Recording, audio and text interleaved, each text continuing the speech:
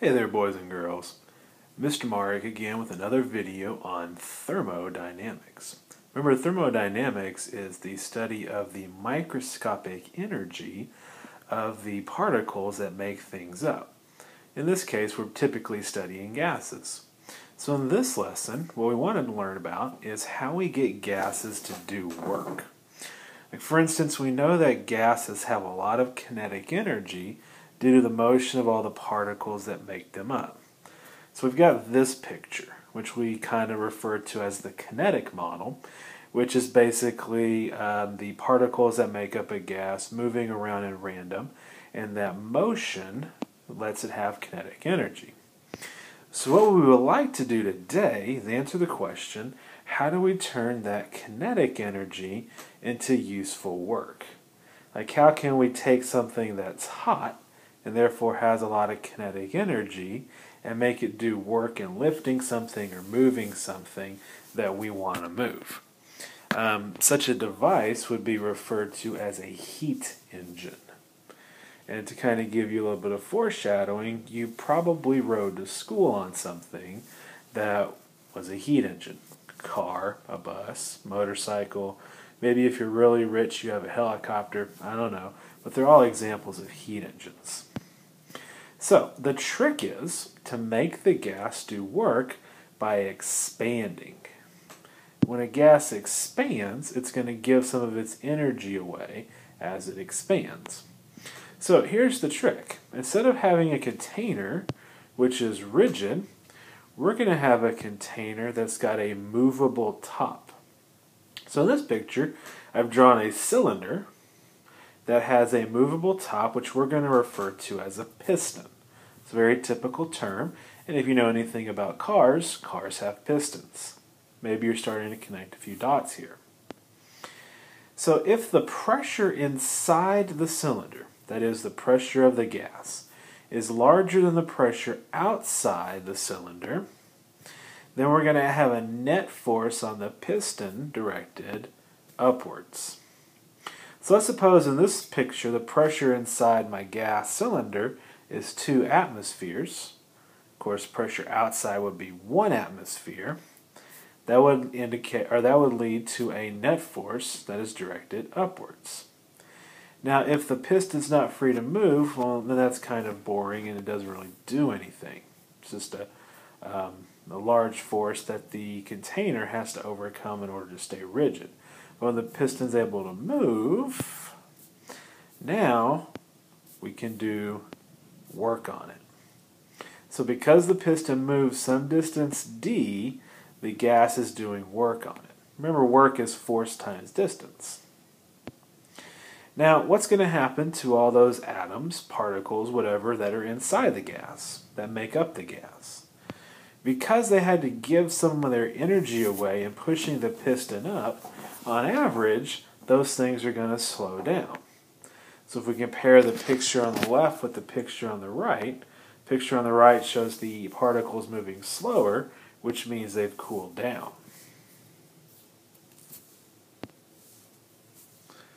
What that also means is that as the piston goes up, the pressure inside is going to decrease.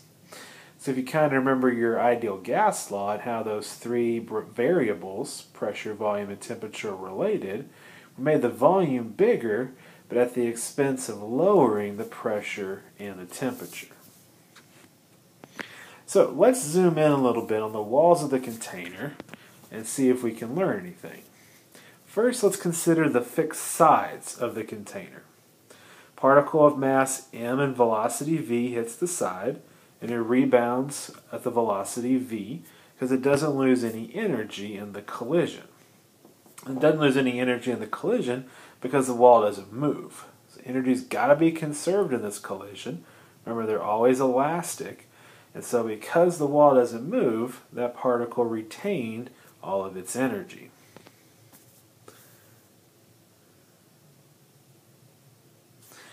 Now, if instead we consider the movable piston, and we consider the same collision that's about to happen to it, because the piston moves up a little bit, that means it's it's had work done on it, then the particle is going to slow down.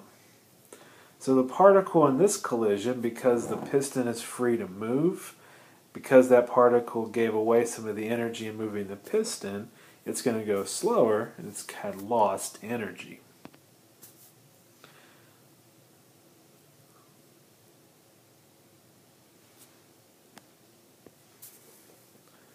So the next question we might ask is, how much work was actually done?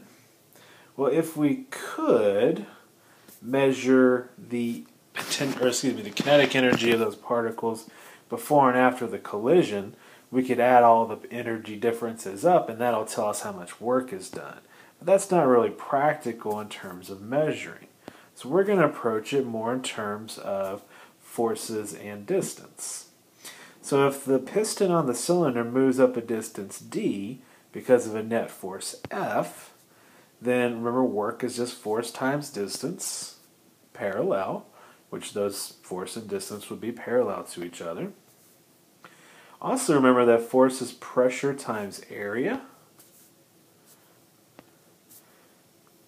And then lastly, remember that area times height gives us volume. And so because that distance d represents a change in height, then we can more easily write this like work equals pressure times change in volume. You may remember the pressure and volume change from Bernoulli's equation. That's what does work on a fluid moving through an enclosed pipe. We see the same kind of thing here. Pressure's doing work. The change in volume tells us how much work the pressure's done. Now here's something that's real important to understand. When the piston moves up, it's because the gas is doing work on it. So the gas is losing energy as it expands. For that reason, we're going to put a negative sign in front of the P delta V to indicate that the gas inside the cylinder is losing energy as the piston rises. So when delta V is positive, the work done by the gas is negative. It's losing energy.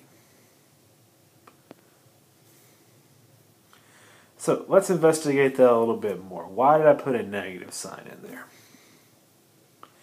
The gas is going to be defined as our system. So remember, whenever we do energy, it's important to define the system.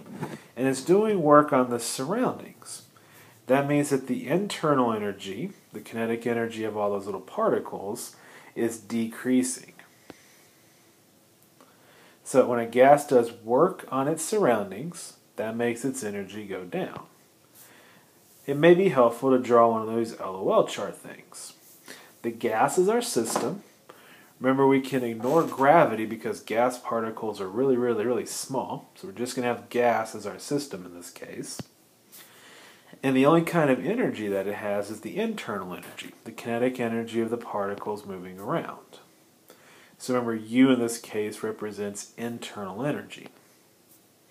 Initially, our gas started out with lots of internal energy, but it did some work in lifting up the piston, and so now it's going to end up with a little internal energy. Energy's still got to be conserved, so the amount of energy that we started with minus the amount of work done has to equal the total energy that we end up with. And so that's why we have to keep that negative sign in the work equation. Work equals negative P delta V. This kind of as a simple reminder, remember that the internal energy of a gas is given by 3/2 nRT. And so as we lose internal energy, we're also losing temperature. So that's the measurable thing about a gas, is its temperature. And so we go from high temperature here to low temperature because all of that internal energy was used to do work in moving the piston. So let's take a real simple example. Suppose we have 4 moles of an ideal gas which is heated to 400 Kelvin in a 0.1 cubic meter cylinder which has a movable piston on top of it. we let this thing expand so that the cylinder now has a volume of 0.3 cubic meters while we hold the pressure constant. So one thing you might think of is, how do we actually do that? Physically, what would you do to keep the pressure in there constant? The question here, however, is just how much work did the gas do on the piston? So our equation is work equals negative P delta V. So the negative sign is part of the equation. We don't know what the pressure is yet, but I know that the volume change is 0.3 meters cubed minus 0.1 meter cubed. So we have a volume change basically of plus 0.2 cubic meters. To find the pressure, I can use the ideal gas law, which hopefully you remember. That's the PV equals nRT thing, by the way. Solving that for pressure, we have 4 moles of gas. The ideal gas constant is 8.31, and then the temperature is 400. Divide that by 0.1, we give us a pressure of 1.7 times 10 to the 5th newtons per meter squared. So plugging that in right there, doing the multiplication would give us 3.4 times 10 to the 4th. And then let's check the units and make sure the units work out right.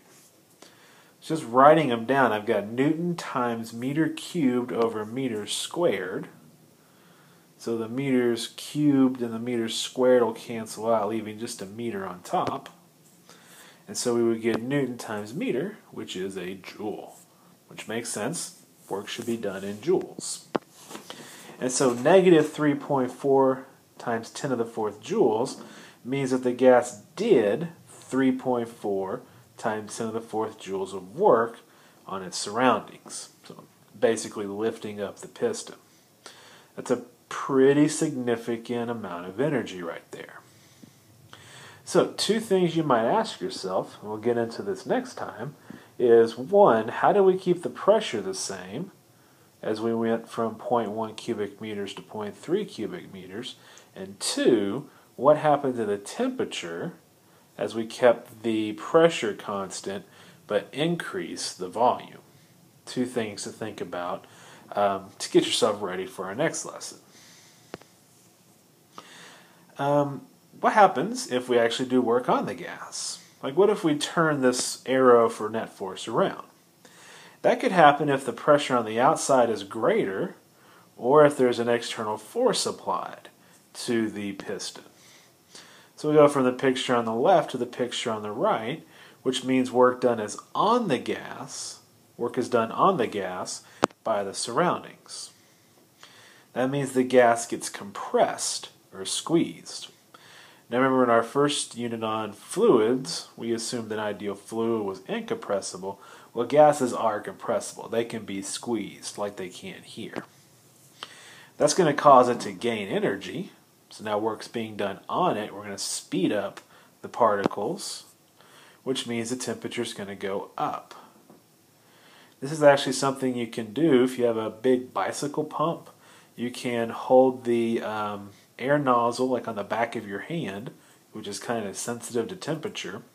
If you push the handle on the pump down slowly, the air feels cool. If you push it down rapidly, like you quickly do a bunch of work on it, then the air feels a little bit warmer. We'll see some examples of this in class. Last question, what happens if the pressure is not constant? Like, we have this equation, work equals negative P delta V, but in order for this to actually be an equation, the P has to be something that's not changing. It has to be a constant. Well, we have a workaround for when it's not. If the pressure is changing over time, if it's variable, then we're going to use a graphical method. Basically, we're going to find the work under a pressure versus volume graph. We're going to see lots of these next class. If you graph pressure versus volume, and the graph looks something like that, then the work done is just the area under the curve, under that graph right there. And so all I have to do is break that up into like 2 shapes, a triangle and a rectangle, and calculate the area to find the work done. We'll see examples of this, but first we'll get more familiar with the pressure versus volume graph and what it represents. So if we haven't seen this idea before, don't fret, that's what we're going to do basically all next class period. So kind of just know that fact for right now. The area under a pressure volume graph gives us the work. Okay, so here's your question to think about for next time. We talked a little bit in that one example about how do we control the pressure and keep it constant, what happens to the temperature in that situation. So your general question to think about is how do you actually control when a gas does work? Like what would you do to cause a piston to expand due to a gas that's hot or something like that? Till next time, ta-ta.